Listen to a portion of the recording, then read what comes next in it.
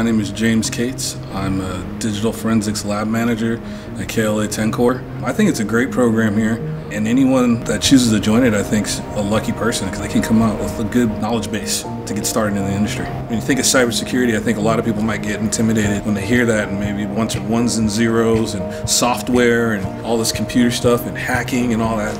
It's vast. They can go all the way to the very technical side to being like a compliance person to a lot more administrative or almost like cybersecurity marketing. But you do got to get a good baseline of knowledge so that you know how to speak the lingo.